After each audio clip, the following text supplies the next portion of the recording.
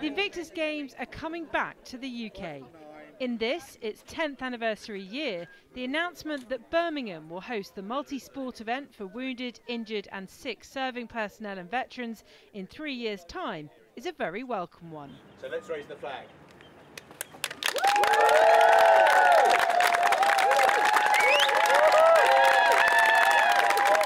I think it is important. I mean, I think it always had to come back. Yeah. I mean, if it's going to travel the world, which it's doing, it's got to go to all sorts of different places. I mean, you know, we've been to North America, we're going back to North America, we're going back to Canada again. You know, I think coming back to the UK, absolutely. And now's a good time to do it. And the narrative here, the story of Birmingham, the fact that this was, you know, this was the entry point for all of our boys and girls coming home.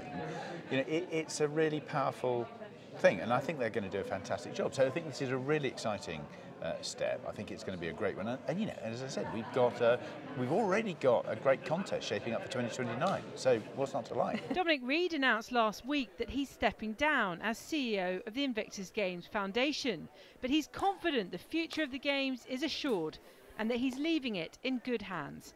A team that includes the likes of Helen Halliwell, who's behind Birmingham's successful bid. Obviously we've got the Queen Elizabeth Hospital just down the road, the Royal College of Defence Medicine, which trains our clinicians, Fisher House, which is where our families go and stay when their loved ones are being treated at the hospital, and the Defence Medical Rehabilitation Centre is in the region. So a really close connection to not only our armed forces, but the Invictus community, because most of our wounded, injured, sick would have gone through the Queen Elizabeth Hospital. Yeah. So that's why for the armed forces. But then of course we're here in this amazing facility, the NEC, which hosted the Commonwealth Games in 2022.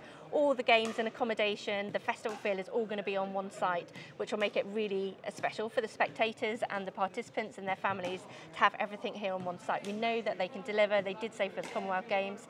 And we also know Birmingham, youngest city in Western Europe, most diverse place in the UK, nearly 200 languages spoken here. We know they're going to give them a really warm welcome. Pickleball is one of the sports being introduced for Birmingham 2027, alongside laser run and esports.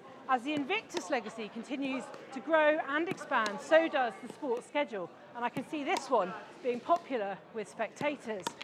Now, I'm wearing completely inappropriate footwear for this, but maybe if I start practicing now, I'll have it nailed in 3 years' time. One man keen to get some time on court was Al Carnes, Minister for Veterans and People, and himself a Royal Marines veteran. Well, I think this is exactly what Britain stands for. It's commitment, it's courage, it's selflessness, and importantly, it's service. Service first. And that's what the Invictus Games. This gives a chance for those that were injured in Afghanistan and Iraq to continue to serve, which I think is truly remarkable. Invictus is a great statement from the UK. We've sort of started it off and other nations have come on board, and it's a great international event. With many past, present and potentially future competitors taking part at this event in Birmingham, all eyes are currently on the Midlands city. But there is still, of course, the small matter of the first hybrid Invictus Games in Vancouver and Whistler in February next year. One thing I've said to the team, I've said, you know, going through this process, you might feel quite lonely, you might feel quite isolated, and then you'll suddenly get a light bulb moment where you realise how much support you've got.